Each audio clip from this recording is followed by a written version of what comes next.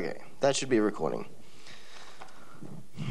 All right, so today we're going to talk about universal properties.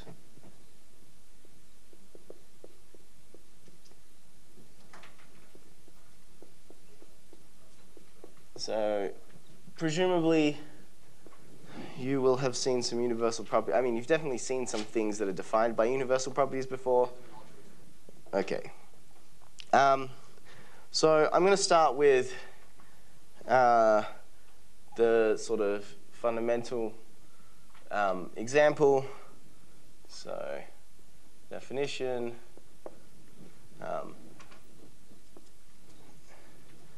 An initial object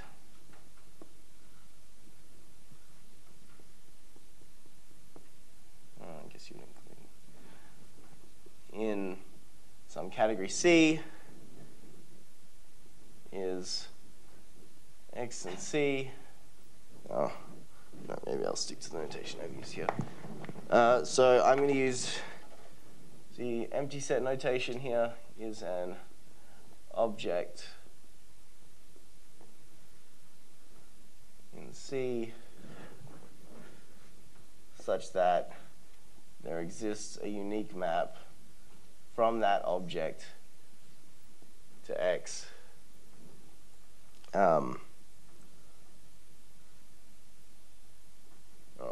Actually, maybe it's a bit.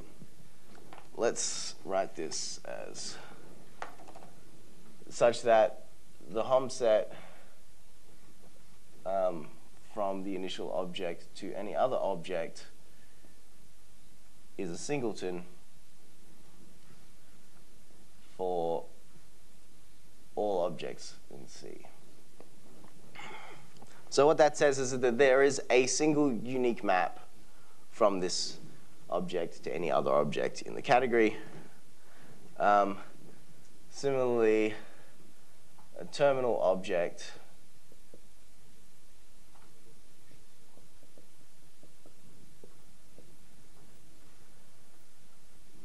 in C is an object, so this is for the line above it, which I'm going to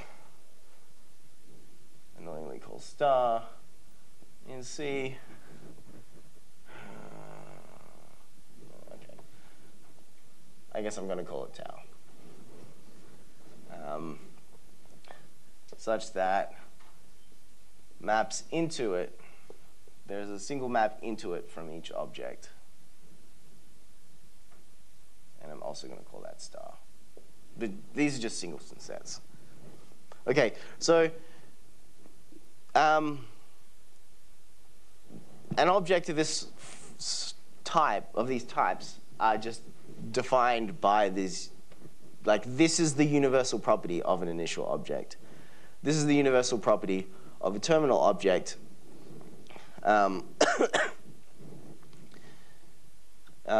And these two definitions are dual, which is to say they're defined by some diagram with arrows, and the definition in the other direction is just you turn around the arrows. So for the initial object, it's that there's a unique such arrow like this for all X. And for the terminal object, you turn around the arrows. So if this was, I'm still putting this here, still having any object here, but now instead the arrow goes this way. And so these two are dual, which one thing to think about is if you have some category C and you have an initial object in it, then that object is terminal in C-op, in the opposite category, because you just turn around all the arrows. Okay, so let's talk about some examples quickly. So the category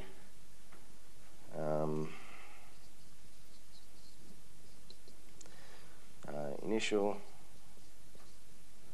and terminal.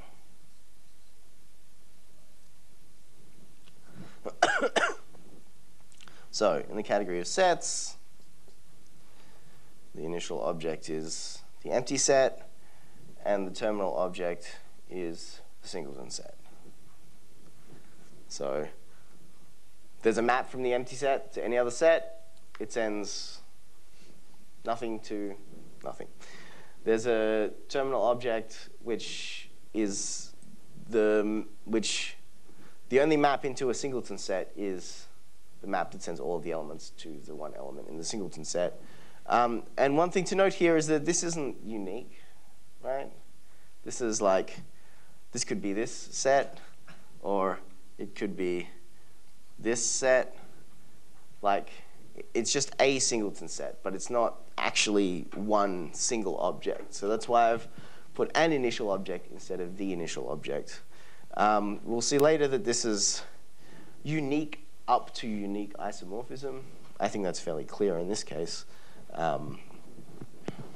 But in general, when things are defined by universal properties, they're not just sort of, you have that all of those objects satisfying that universal property are isomorphic, but you actually have something stronger in that there's one isomorphism up to which they fit the universal property. But we'll see that in a bit. All right, so in the category of topological spaces, we have the same initial and terminal object. There's only one topology possible on this, so I'm not going to specify it. In the category of groups, the initial object and the terminal object are the same. I mean, I've written this as one. Yeah, probably more appropriate in group to write this as one.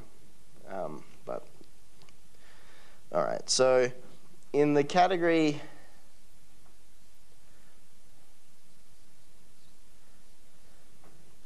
div n plus, which was the one where it was, you take the positive natural numbers and you put a partial order on them by divisibility.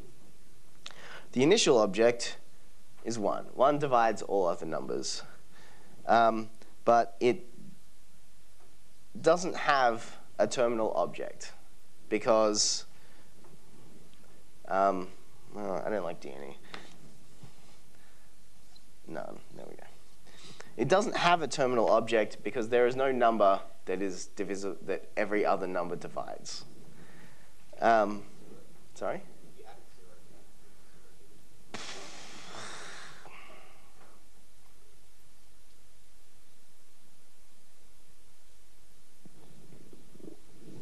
I think so. That sounds right. All right. And then there's the category of fields, which has fields as objects and, I guess, ring homomorphisms as morphisms, and it has neither initial nor terminal objects. It has initial heuristic functions.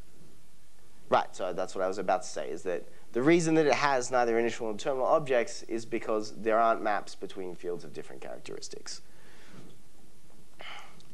Okay, so this was interesting. We had this instance where the initial and terminal objects were the same, and that's an important condition on a category. So we say that a category C is pointed if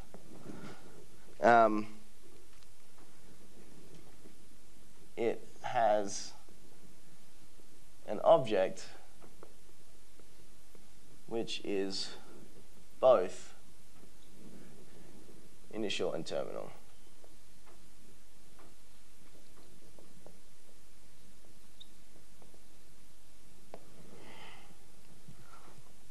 All right, and we call such an object zero object.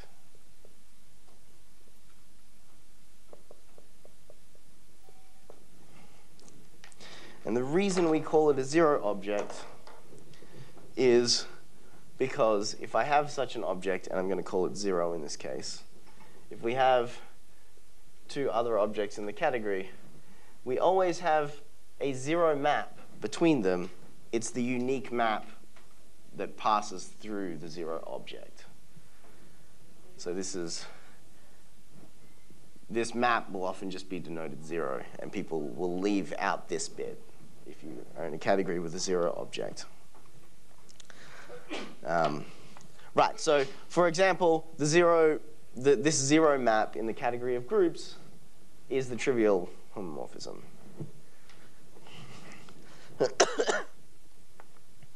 All right, let's keep moving on to other universal properties.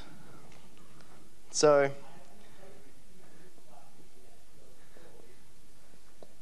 if we're given two objects, say x and y, in some category, their product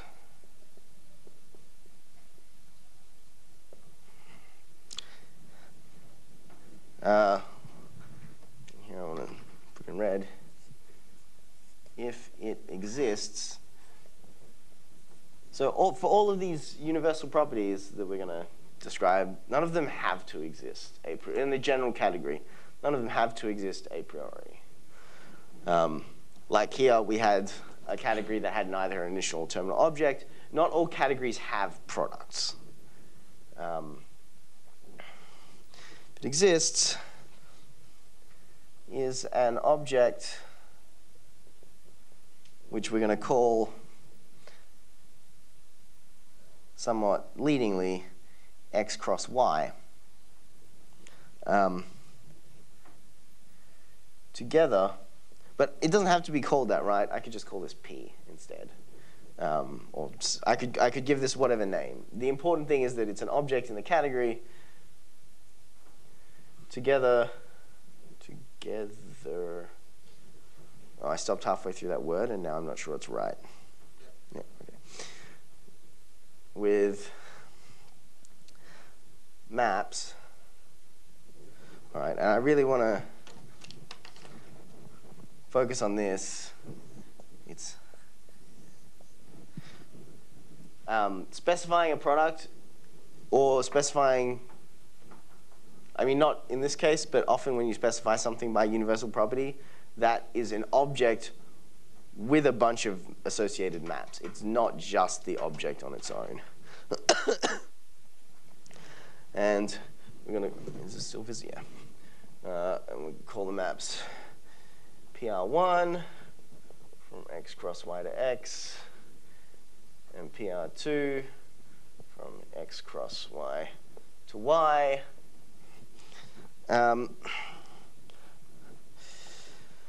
All right, such that,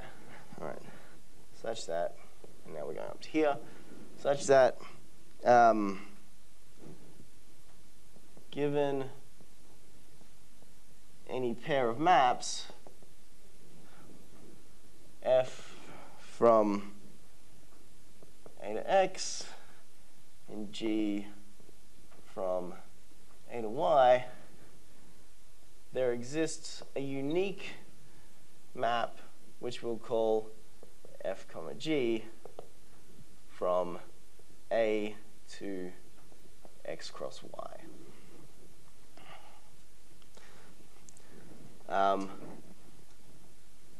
And this, so there exists, given any pair, there exists a unique map of this form such that the following diagram commutes.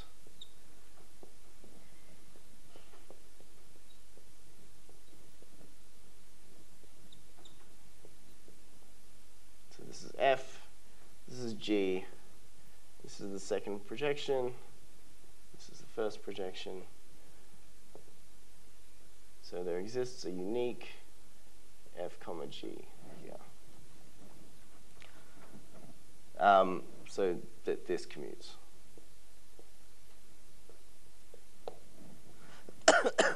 All right. So the point here is that this this unique map has to be such that this triangle commutes and this triangle commutes. And that's why it's important that these maps are part of the definition of what a product is. Okay. And yeah, we'll get to that. All right, so then the coproduct is the dual notion. Again, if it exists, is an object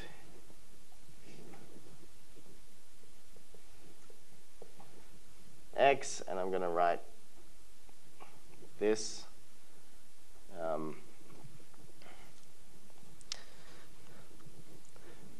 Okay, so this comes with maps. All right, now we're making the dual thing. So our definition should flip all of the arrows. So what are we doing? Okay, we've got these projections from the product to one of the objects. Instead, we're going to have a map, which I will call in, that goes from X into the coproduct of X and Y. And wait, why did I change this? No, I used 1 here. All right. It doesn't really matter. In 2, which goes from Y to the coproduct of X and Y. And there goes my mic.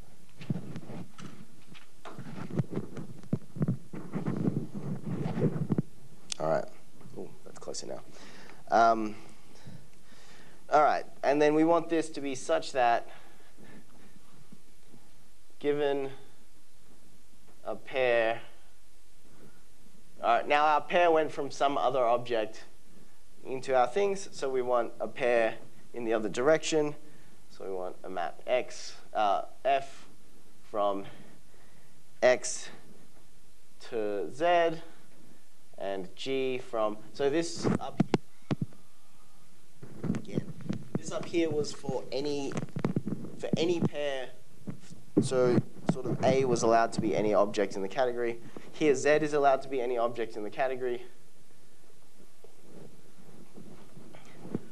There exists a unique map, which annoyingly I will again call F comma G. All right, and here it went from our object to our product. So now we want to go from our coproduct to our object, such that, and now I want to turn the arrows around on this diagram. So I've got Z, I've got the coproduct of X and Y, I have X, I have Y. Well, I need to turn these arrows around, and I've already got the relevant maps. So these are going this way now. That's in 1, and that's in 2. And F is now going this way from here. And G is going this way. And now our unique map is going in the other direction. All right, so that's what a coproduct is. I went through that in, I think, a fair amount of detail just to show how much these are the same definition but in a different direction, in the other direction. All right, so let's see some examples. All right, so the category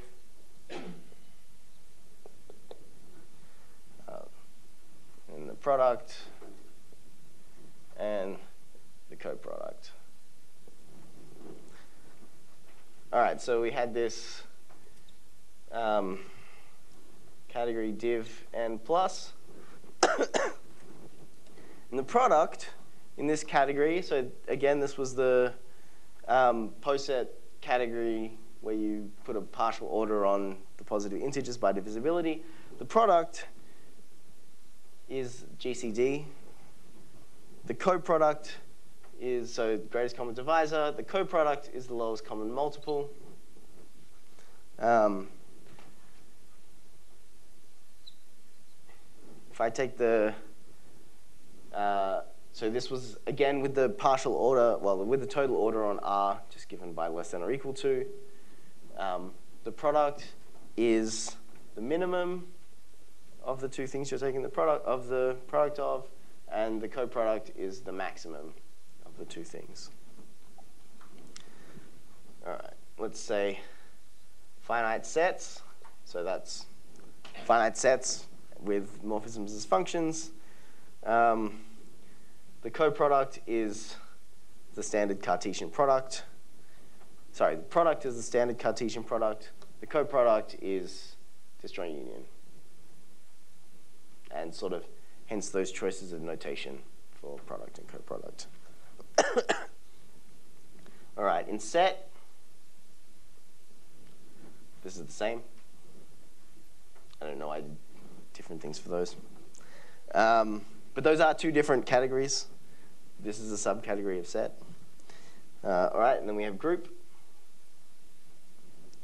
Now, everyone who's done Algebra 1 should know what the sort of standard product on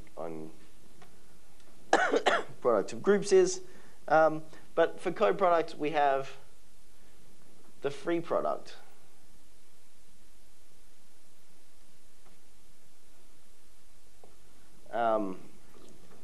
Which I'm not going to explain now, but it's an interesting thing, and if you're taking algebraic topology next semester, you will see it. Sorry? I don't think so. Not that I'm aware of. All right, and then there's category of pointed sets, which we spoke about at the end, which was one of these slice categories, but you can just think of it as it's a category where each set has a specified base point, and any function, the morphisms are only those functions which take that base point to the base point of the target. All right, so this again is the Cartesian product, and base point comma base point is the base point. Right, so I might write base point x and base point y is the base point of x cross y. And that's definitely way too small for the recording. And then the coproduct here is going to be the disjoint union of x and y quotient the relation that the base point of x is equivalent to the base point of y. So we're taking the two sets, we're taking their disjoint union, but we're making their base points the same. All right. Yes? Mm-hmm.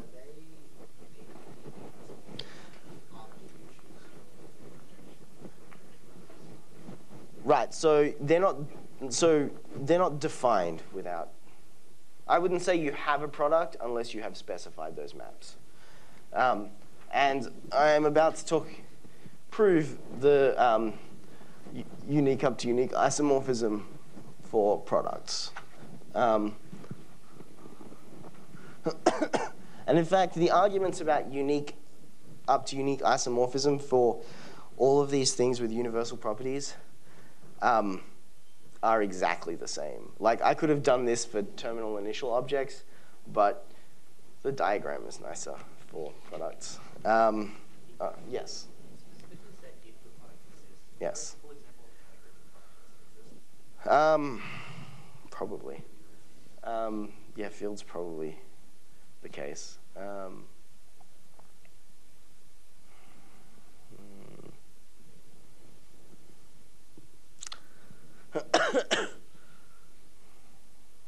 didn't come in here prepared to think.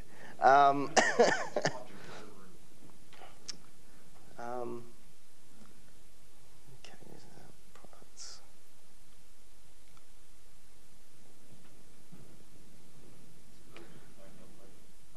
Right, so let's be lazy and say the category of one-dimensional real vector spaces doesn't have products.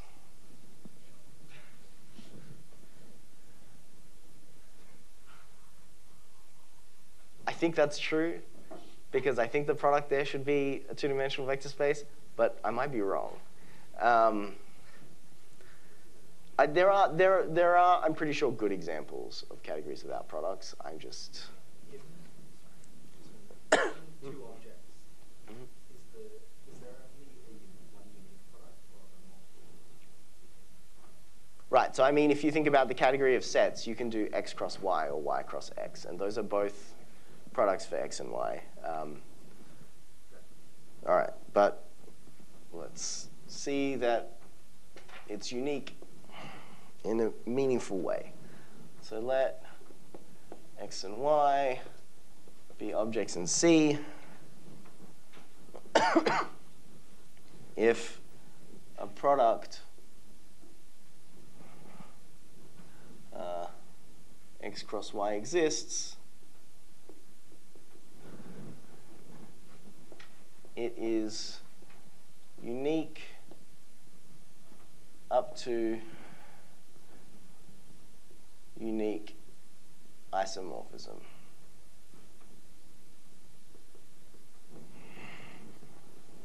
All right. So, okay, I'm going to let P with projections XP, projection YP, and Q with projection XQ and projection YQ be products of X and Y. All right, so like I said, I don't have to call this thing X cross Y as long as it comes equipped with maps. All right, so I want to show that there's an isomorphism.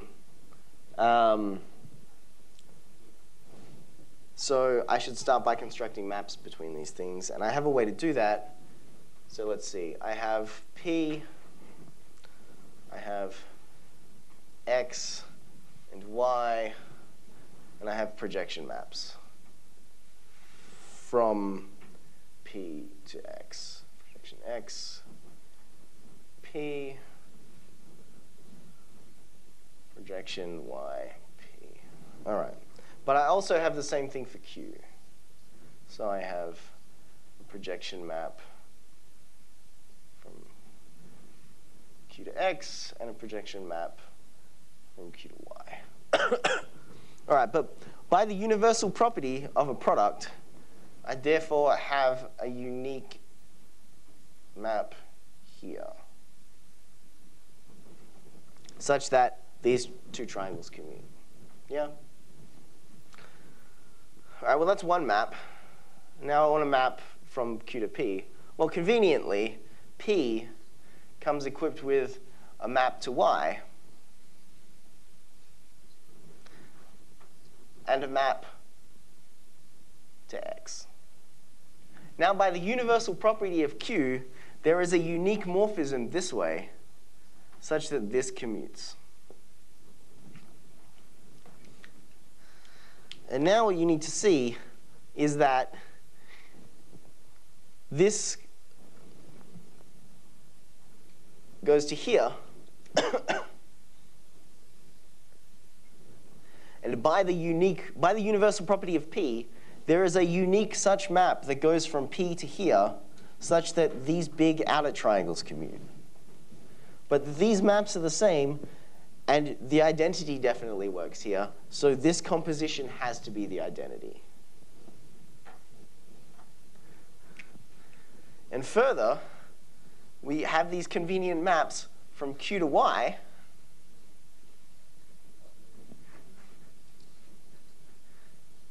And from Q to X. And now we get a unique map here, such that these triangles commute.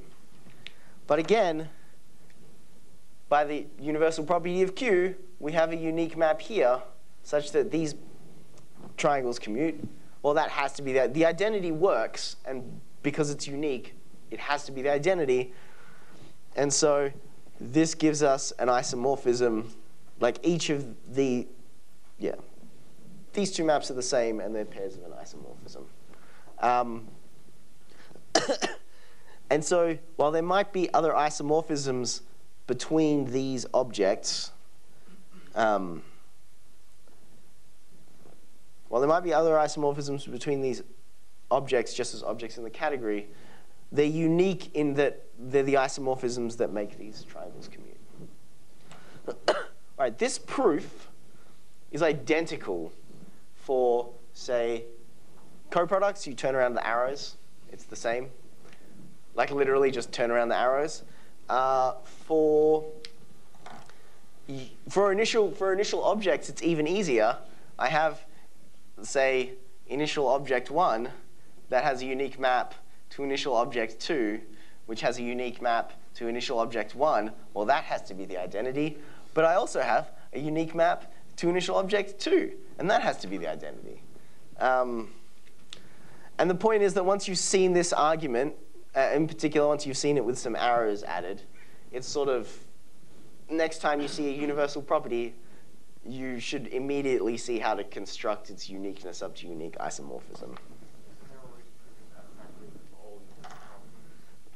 Yes, but then we have to say what it means for all. We have to have a definition for universal property, and I'm not giving one today. We don't have the machinery for it yet.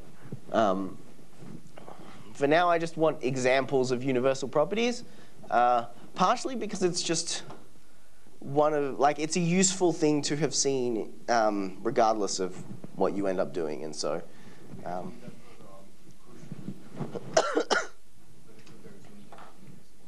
Okay. All right. So let's talk about. I'm just talking about a bunch of universal products. Time is it? Oh, heaps of time. Great.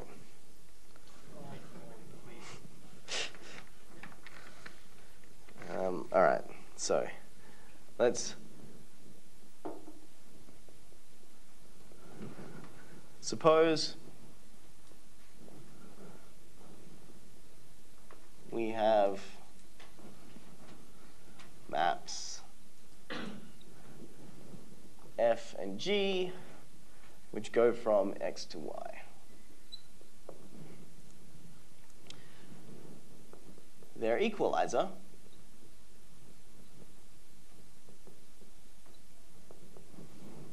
again, if one exists, is an object E with a map, and I want to stress this again, with a map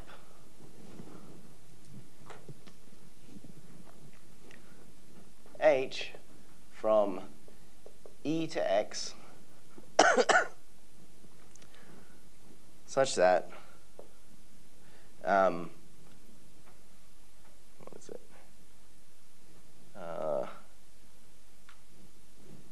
Wait. Yes. F of H equals G of H. All right.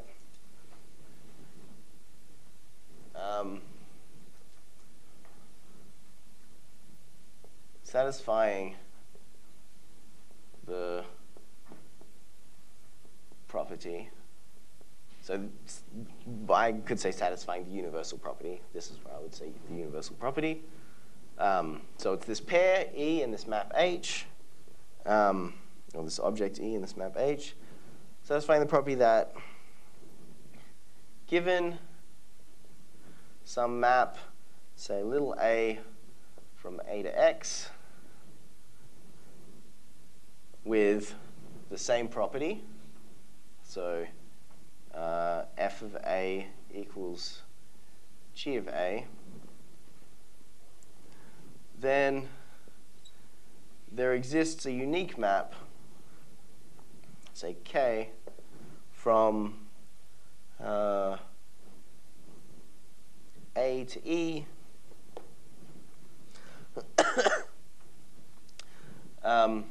such that HK equals A. And there's a diagram here. So we started with X. Oh, that's too high up. We started with X, and we had these two maps, which were F and G to Y. And now this part of the diagram isn't required to commute because those can be different maps. In fact, this would be kind of boring if they weren't different maps. And then we have E. It comes with a map H. So the bits in blue are the information of the equalizer. And then for any other A, there's a map little a to here, again, so that going this way and this way commutes, and this are the same. There's a unique map here. Okay, such that this triangle commutes. So that is any such map into X satisfying that they equalize these two morphisms here factors through H. All right.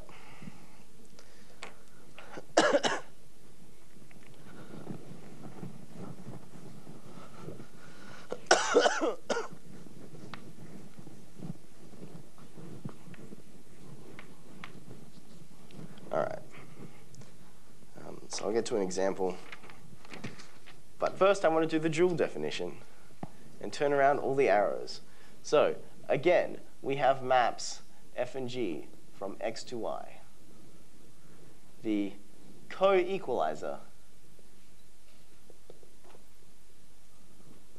of F and G is an object is, let's see, I wanted to call it C,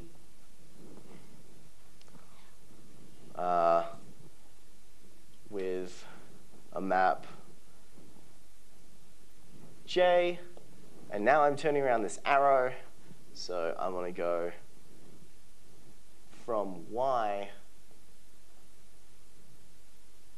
into C. All right, and C, such that JF equals JG. So I've flipped these around, satisfying given some map little z from Z. No.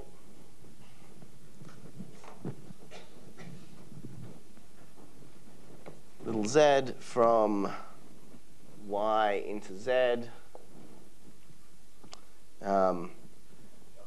with, I know the Yossi is there. Are you going to say in the category of they're just objects of the universal property? When you have your break? Probably at, oh, we started at 9:30, didn't we?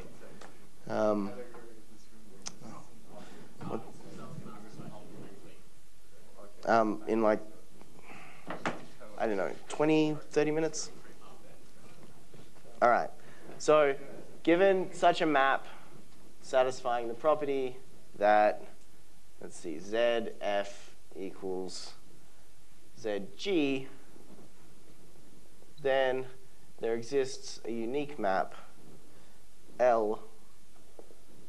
So this was going into our equalizer, so we want to go out of our equalizer to Z, such that And now I'm too lazy to figure it out. Lj equals z. All right. And now let's do the diagram again. We have x, we have y, f, and g.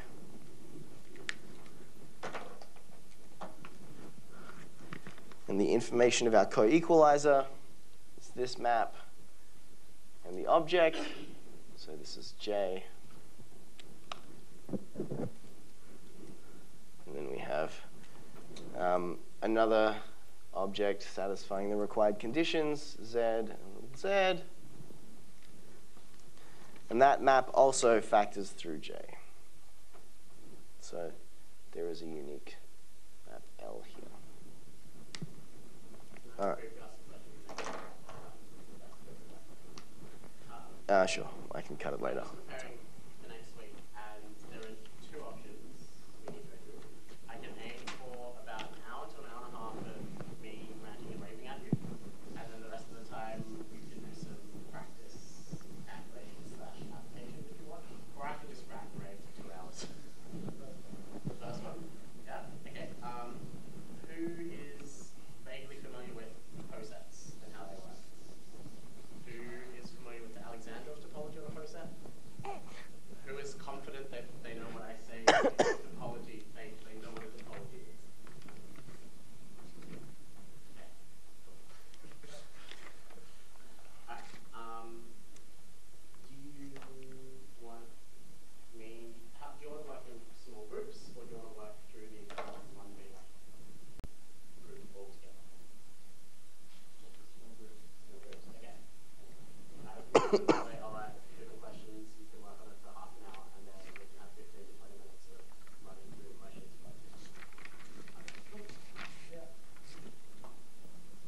Okay, so we'll see some examples. Well, we'll see really one example of each of these. But I'll write some more detail up here. All right, so we're going to let f from G to H be a group homomorphism.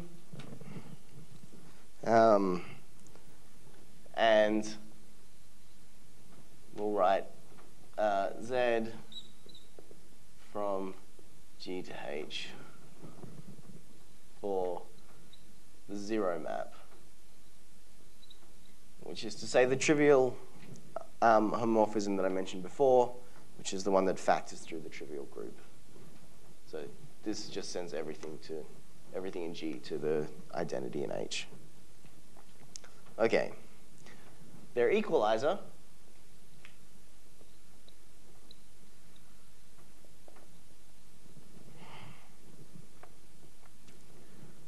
is the kernel of F.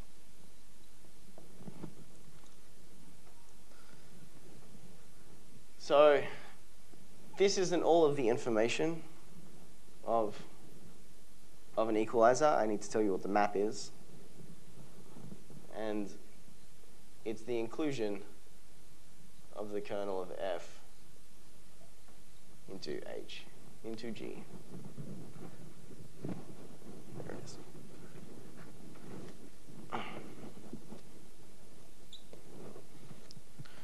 All right, so let's see that this thing actually is an equalizer for the zero map and the group homomorphism. So we'll let phi be a group homomorphism.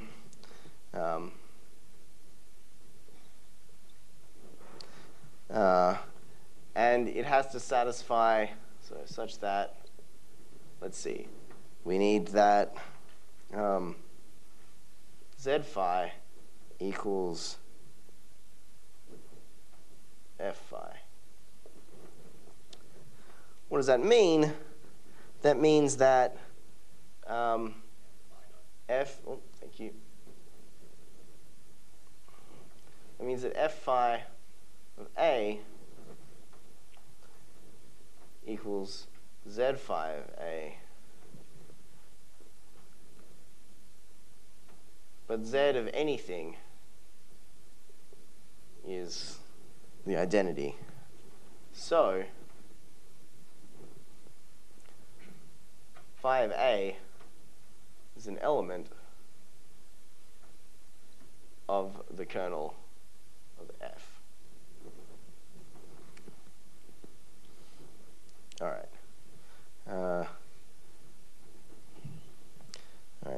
Which is, so I'm going to be a bit abusive with notation and think about this as being in G, right? Because somehow I've said what the kernel is, and you know what the kernel is, but I'm talking about two separate, I'm talking about two separate objects. Like I'm talking about the kernel as being something here, and I'm also thinking about it as something that's in here. All right. Then we let psi be a map from A to the kernel of F, which just sends any element to its image under the phi map. All right. This is a group homomorphism, as phi is a group homomorphism. Now notice that doing psi and then the inclusion is the same thing as doing phi, because that's how we defined it. Okay, so we've shown that there is such a map here, right? So from our A to our kernel, we found such a map that this triangle commutes. Now we just have to show that it's unique. And maybe I'll do this on the next board. Suppose we have a different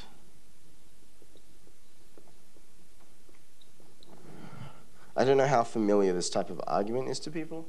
Suppose we have a different psi prime from A to the kernel of F so that this triangle still commutes.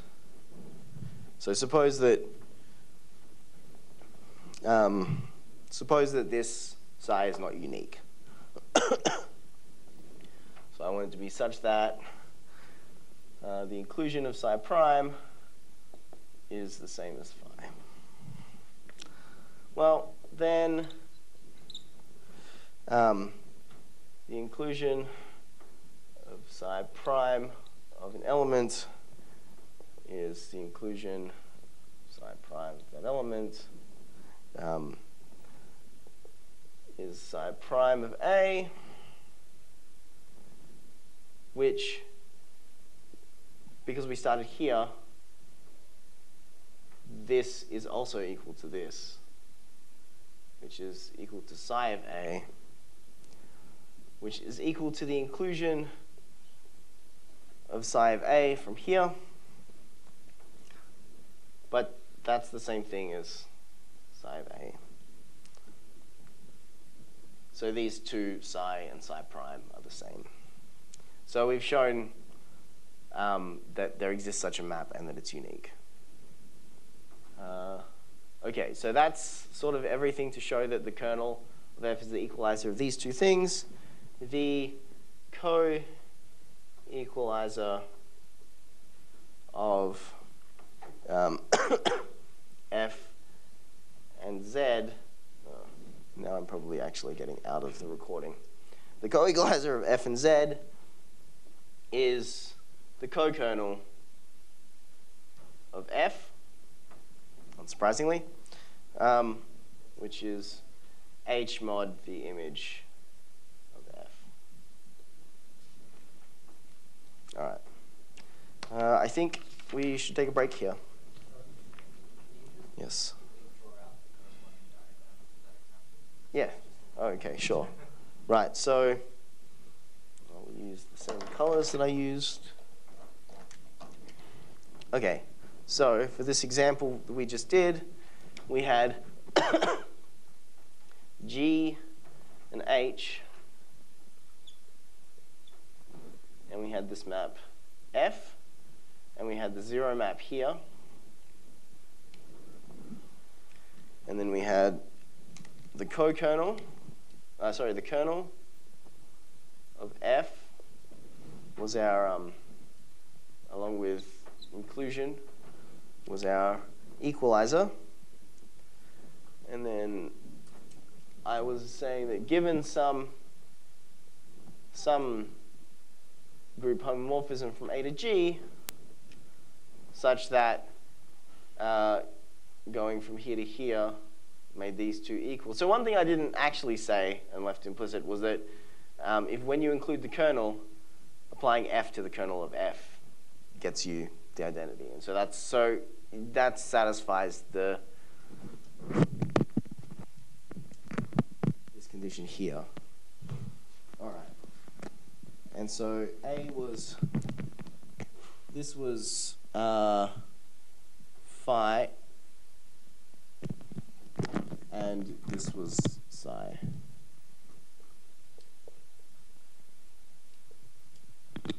And I guess for completeness, this was iota. All right. All right. Yeah, we'll have a break here.